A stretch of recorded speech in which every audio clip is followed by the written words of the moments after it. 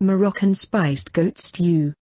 Ingredients: 1 tablespoon cumin seeds, ½ tablespoon caraway seeds, 1 tablespoon fennel seeds, 4 whole cloves, ½ tablespoon cardamom seeds, the tiny black seeds inside the pod, 3 tablespoons ras al hanout spice mix, or make your own.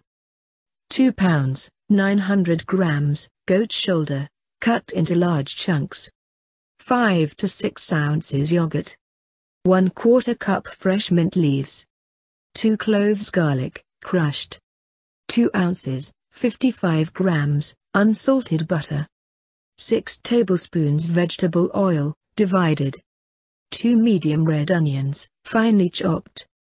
2 tablespoons freshly grated ginger. 2 tablespoons tomato paste.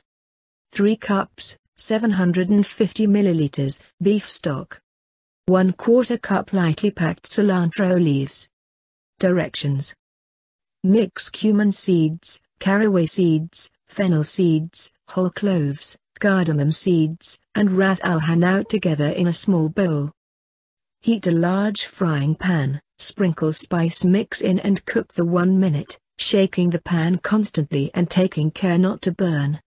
Once cooked, tip the spice mix into a screw-top jar and set aside.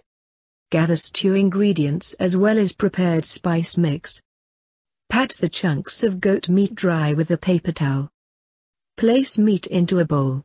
Add the yogurt, mint, garlic, and stir well. Cover, and place in the fridge and leave to marinate for a minimum of 3 hours, or even better, overnight. When ready to cook the meat, heat the butter and 4 tablespoons of the oil in a heavy bottom pot, add the onions and cook gently for 5 minutes until soft. Add the ginger, 3 tablespoons of the spice mix from the recipe you made earlier, and stir. Then add the tomato paste and stir again. Add the beef stock, bring to a boil, reduce the heat, and simmer for 15 minutes. Pour the sauce into a food processor and blend thoroughly. Pass the sauce through a fine sieve into a bowl, and set aside. Preheat the oven to 325 F/160 C, gas 3.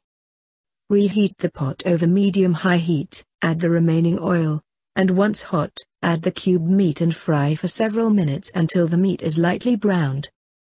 Pour the pureed sauce over the meat, bring to a boil, and cook, uncovered, for 5 minutes.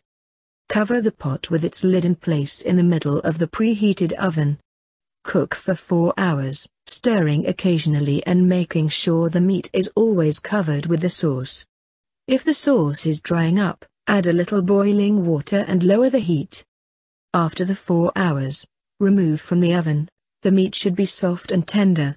If not, return to the oven for a little longer. Check the seasoning and season with additional salt, if needed. Before serving, chop the fresh cilantro and add to the stew.